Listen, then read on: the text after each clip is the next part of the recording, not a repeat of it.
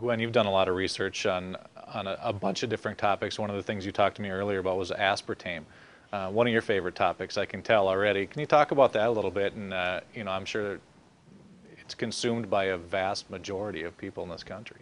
That's right, and it really surprises me still to this day the number of people that don't know anything about the dangers of aspartame. But when I was researching for my book, I found just a tidbit that I felt like I had to share with everybody, even though it was kind of off subject, you know, a little bit.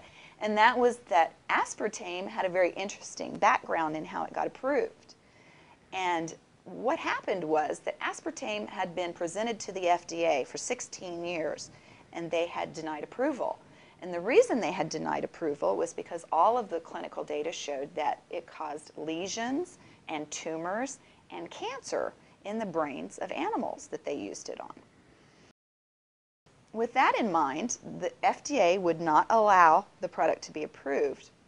There was a politician that was the CEO of Cyril at the time, and this gentleman had jumped back and forth between the pharmaceutical industry and government.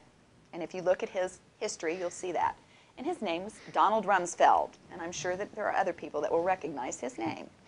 And so he called in his markers in government when he was CEO of Cyril, and they at the time were the owners of the aspartame product, and got the FDA head fired at that time when the Johnson administration came in.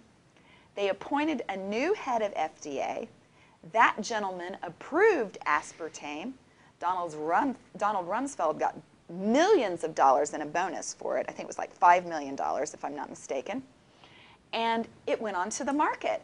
And as soon as the product went onto the market, the new head of the FDA resigned and became chief counsel for Cyril, the makers of aspartame. So some really small conflict of interest was involved in that approval process. And now we find out that aspartame is causing serious health problems with, well, you were drinking a diet soda earlier, and you weren't aware of it. And that's what I'm saying. It's causing serious problems with highly educated people that generally know about these kind of dangers, and they're just totally unaware of this issue. So why is that still on the market?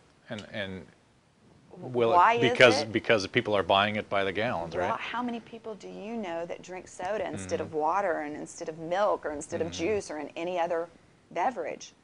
I mean, it's pretty much the mainstay of the American diet. Yeah. Corn syrup. You know, I believe that's the drug that's going to kill us all, if you want to know the truth. So, Yeah, high fructose corn syrup. But I still, you know, think that a large number of people are hurting their health. They develop Alzheimer's symptoms, and they don't realize that it's, you know, aspartame toxicity, anxiety issues, cancer, tumors. I mean, you just go on and on and on. Again, do your own due diligence, and I bet you won't be popping a tab on another one.